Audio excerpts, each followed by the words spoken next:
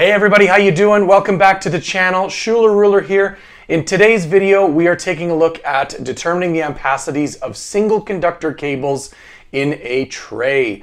In this, we are using the 2021 Canadian Electrical Code Book, and we are referencing rules 4-004, subrules 22, 23, and 24.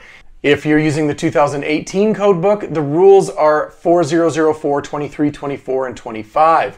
One of the changes in the 2021 code book was the elimination of table 39, and 4004 subrule 22 in the 2018 code book was the rule that permitted us to use that table 39. That has since been deleted, so the rules have shifted back to 22, 23, and 24. That being said, let's get to it.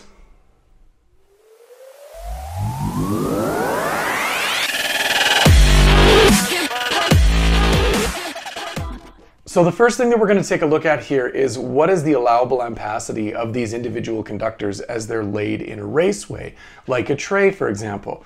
One of the things we need to keep in mind is the closer those conductors get together, the more there is mutual heating in between the two conductors due to things like magnetic fields, which are reducing the allowable ampacities. So the further apart we can be, the better. The more current we're going to be able to carry through these conductors. So looking at our top example, if we take a look at the space between our conductors, we have roughly around 2 times the largest diameter of the conductors in between. That is what our spacing is, or if we were thinking about it in a percentage, this would be around 200% the largest diameter of the conductors.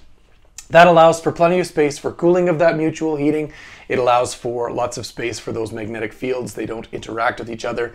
Therefore, the values that we're actually going to pull from the tables are the actual allowable ampacities for the conductors. So for this example right here, the rule that we're going to reference is actually 4-004 subrule 22, which tells me if I have 100% or more spacing of the largest diameter of the cable in between my conductors, I'm permitted to go straight to table 1 if we're using copper, and I'm allowed to select my conductor based off that. So we're going to just say with these examples, we're going to say that these are all 1000 kc mil.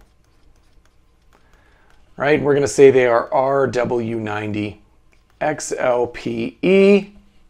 So we're going to say that we have 90-degree terminations on both ends of this conductor as well as a 90-degree insulation.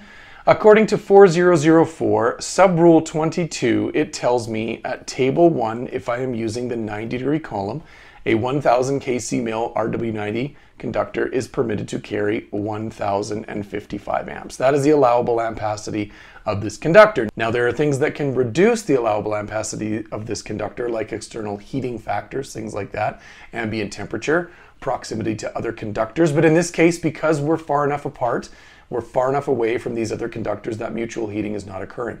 We are permitted to pull that value straight from table 1. So 1055 amps is what we're permitted to carry in this situation. Now, the next example that we have here, if you look, the spacing between our conductors, I would say it is less than 100%, right? So less than 1 times the diameter of the largest cable, but it looks like it's probably more than 25% the diameter of the largest conductor there. So this is actually going to use 4004 subrule 23, which tells me I am still permitted to take my ampacities from table 1. However, there is one correction that I must keep in mind. Because they're starting to get closer together, that mutual heating is going to become an issue. So while I'm permitted to take my ampacities from table 1, right, if we were still to use the same 90-degree termination, I must also apply the correction factors from table 5D. And what that's going to do is reduce the allowable current that my conductor can carry based off those external factors. In this case, the external factor being the proximity to that other current carrying conductor. So based off table 5D, if I go check out table 5D, I have 3 conductors on 1 layer. That tells me that table 5D, I have a correction factor of 0.87 or 87%. Roughly what that means is I can carry 87% of what it tells me I'm allowed to on table 1. And on table 1, we determined that it was 1055 amps. Well, because of this proximity to other conductors now, I can no longer carry 1,055 amps. I can carry 87% of that, which works out to roughly 917.85 amps. That is actually the allowable ampacity of my 1000 kc mil dog because it's close enough to those other conductors. And if we look at our third example, they're jammed right up tight to each other, right? We are, in this case, less than 25% spacing, right? If I check out again 4-004, now we're dealing with subrule 24 where it says if they're all jammed together, you now go straight to table 2, right? As opposed to using the table 1, we were permitted to use table 1 because of the spacing between the conductors. But now, because of 4004 subrule 24, they're saying we now must go straight to table 2. And again, we're going to use the 90-degree column because we're still going to stick with those 90-degree terminations. And it tells me now 1000 kc mil is actually only rated for 615 amps based off table 2. Things that can still affect this, if I had more than 3 conductors that were close proximity to each other, I would actually be required to use table 5C to further reduce the allowable ampacity of that conductor. So you can see just the proximity to those other cables significantly reduces the current carrying ability of a conductor. The next thing we're going to do is take a look at a more of a real-world problem where we start with a given load and we determine what size conductor is going to be required based off these factors. So we'll still use the same 3 scenarios where we have 200% spacing, less than 100% but more than 25%, and then no spacing observed. I'm still going to leave the rules up here because those are important to observe. 4-004 subrule 22 is used where 100% or more spacing is in between the conductors there. When we have more than 25% but not more than 100%, we're looking at still 4004 subrule 23. And then down here 4004 subrule 24, where we have less than 25%. So just to give you some information to work with here, we are going to start with a 415 amp load supplied from these 3 conductors, right? And just to give you some additional information on that, we're going to say they are, again, RW90XLPE. We're going to say that it is 90-degree termination temperatures everywhere. We need to determine what size conductor in each, right? So 3 different examples. Again, we have 3 conductors that are spaced significantly far apart. We have 3 conductors in example 2 that are a little bit closer, and then example 3 where they're touching each other, right? What is the difference? Starting with the first example, we're going to say if I have a 415 amp load, we know using 4004 subrule 22 that I'm permitted to go straight to table 1 in the 90-degree column. And I am permitted to select from that a 250 kc mil. There are no external circumstances reducing the allowable ampacity of my conductor. We're safe to do that.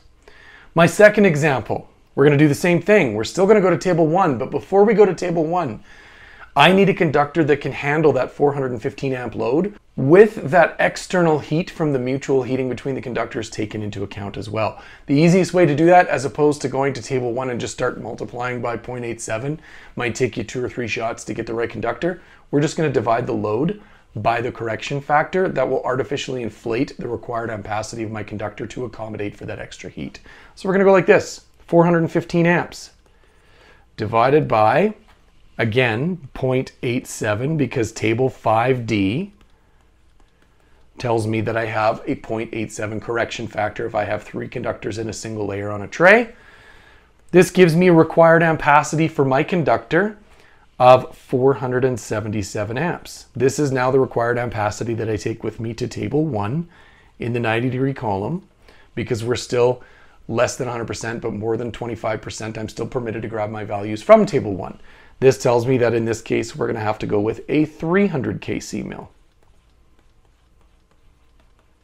because that 300 kc mil at 87% can still carry that 415 amp load. My third example is where we see a significant increase in size. So based off 4004 subrule 24, it tells me that I am required now to go straight to table 2 for this. So we have our 415 amp load still. We are required to go to Table 2, again in the 90-degree column. And from the 90-degree column, I am now required to purchase a 500 kc mill.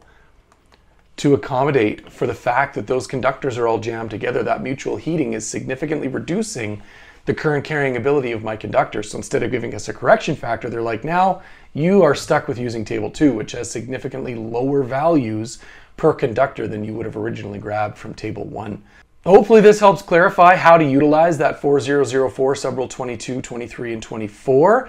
As I mentioned in the beginning there, this was previously 23, 24, and 25 from the 2018 code. So the calculations are still identical. If you are still using the 2018 code, just know that you're shifting your reference rules one forward for the 2018 code. As always, hit that like button, hit the little bell button for future notifications, and hit the subscription button so you don't miss out on any future upcoming videos. Thanks for watching. We'll see you next time.